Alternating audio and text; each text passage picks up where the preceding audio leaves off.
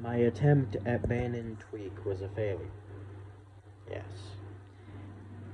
My friend Lucas, he fucking slipped up. Yeah. Ruined the plan.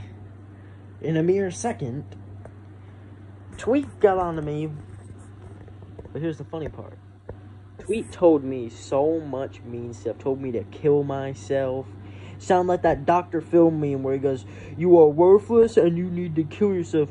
Give me $200." That's kind of like what. That's kind of like how it was. It was.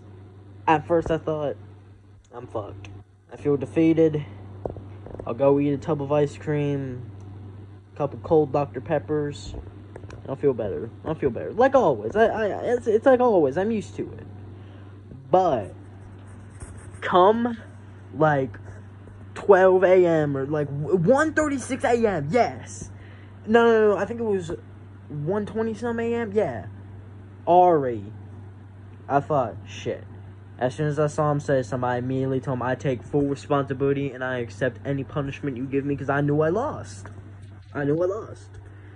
But then, the unthinkable happened. God himself, Jesus, helped me. He gave me mercy for once in my life. And he just already said, I take your side. I thought an angel grabbed my hand and raised me up. He was never banned. Tweak never was. He was only muted.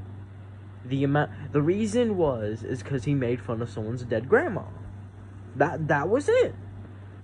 And because my grandma died of cancer, and look, and he's made fun of autistic people, and I have autism and ADHD. I'm on the low spectrum, I think. I don't fucking know.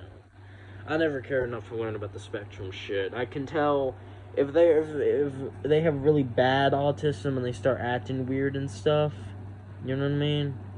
It's like, yeah, they're probably pretty high on the spectrum, and I feel bad for them because they get ridiculed a lot. I feel bad. It sounds like a very stereotypical thing to say, and a very common thing, but still. I just realized I look at the nice mustache. Yeah. Now, Ari could ban him, because he was a moderator. There was a problem. If he did, he would get in trouble. I was so mad. I was just like... I was so furious at the dumbness, at the stupidity of Discord moderation. And the fucking rules of that server, and I thought to myself, who gives a shit? He's done so much shit. He told me to kill myself and that my dad beats me. My dad doesn't beat me. I have a dad and a mom. Well, fair be it, they're divorced and I live with my aunt and uncle, but still, they still love me, both of them. Compared to Tweak. He probably doesn't.